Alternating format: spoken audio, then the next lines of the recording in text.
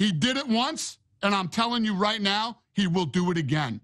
And remember, President Trump may be the only president in modern times who has actually done everything he said he would do during his campaign.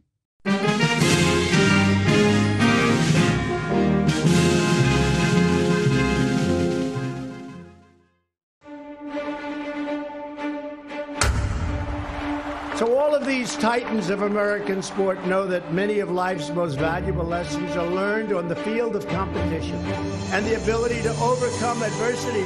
That I might have been given a bad grade, but I've got an awful lot to live for. And your relentless will to win, win, win.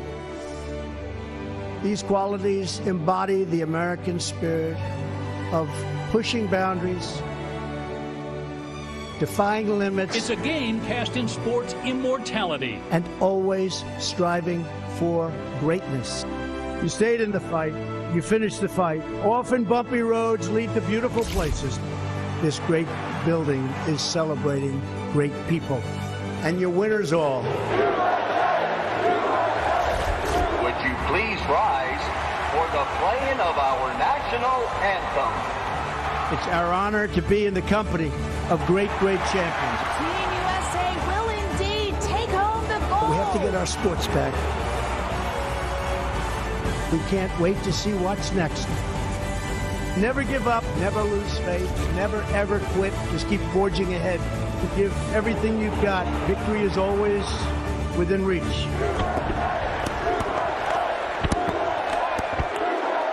Hey everyone, I am Dana White, the president of the UFC. Many of you know who I am, what I do, and that I am friends with the president. I spoke at this convention 4 years ago, and I'm back because I believe we need President Trump's leadership now more than ever. Before the pandemic, President Trump built the greatest economy in our nation's history and created opportunities for all Americans like no one before him. Financial markets hit all-time highs, unemployment was at an all-time low, and we weren't facing the lawless destruction that now is occurring in a few of our great cities. It blows my mind how quickly some of the leadership in this country has forgotten the critical role first responders play in our society. Police departments and other law enforcement, even some fire departments, have faced opposition from many in this country. But they are always the people who are asked to step up when things are at their worst and put themselves at risk.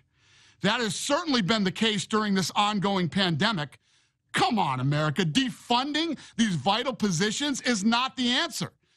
The first responders have always taken care of us. And now, more than ever, we need to take care of them. Now, let's talk about COVID. And let's be very honest about it. No one person and no one place could have anticipated the challenges that COVID would bring. But President Trump has faced all these obstacles head on.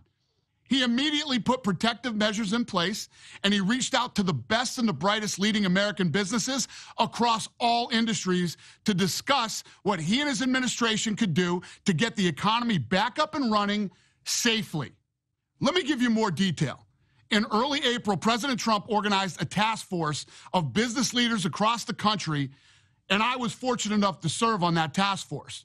Firsthand, I had the opportunity to witness how hardworking and determined President Trump was to solve unprecedented problems our country was facing.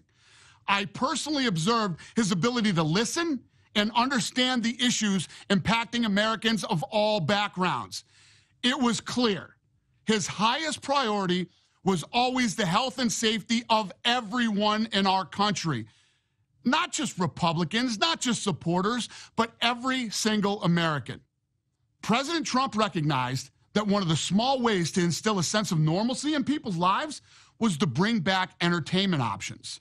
The president went above and beyond to help all sports leagues involved figure out a way to overcome the challenges of staging live professional sporting events in the middle of a pandemic. And you know what? We did it.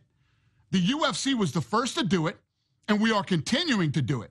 Now, other sports have joined us, and some of the lessons learned are being used to help reopen other types of businesses and schools. Make no mistake about it. We still have a long way to go. And that is why we need a leader with President Trump's unique attributes at this critical time. I have said it before, and I will say it again. He is one of the most loyal human beings I have ever met. The man has unstoppable energy. No one, and I mean no one, is going to outwork this guy. But most importantly, he truly loves and believes in our country. He believes in the people of this country. America is a place everyone wants a solid job. They want to take care of their family. They want to support the community, assist the less fortunate, and enjoy the freedom this country has provided to all of us. While we have certainly experienced a ton of negativity in 2020, President Trump's mindset is to work tirelessly to find solutions to problems and help restore America. He did it once, and I'm telling you right now, he will do it again. And remember, President Trump may be the only president in modern times who has actually done everything he said he would do during his campaign. There's this quote that I love from Ronald Reagan, where he said, "There isn't any problem we can't solve if government will give us the facts, tell us what needs to be done, then get out of the way and let us have at it." And what that means to me is, as Americans, we work hard to overcome adversity, and we face the tough times head on, irrespective of your gender, race, religion, or sexual orientation. What unites us as a nation is freedom, equality, and opportunity. That's what it means to be an American. Ladies and gentlemen, let's re-elect President Trump. Let's figure out what the problems are and continue to find solutions to those problems. Then let's get to work. I'd like to close with this. While it's critically important to re-elect President Trump, this pandemic has also taught us to be very, very careful who you select as your next governor, senator, congressperson, and mayor. It is so important to vote. And don't think that your vote doesn't matter, because to be honest with you, it has never mattered more than it does right now. Thank you, and have a great evening, America.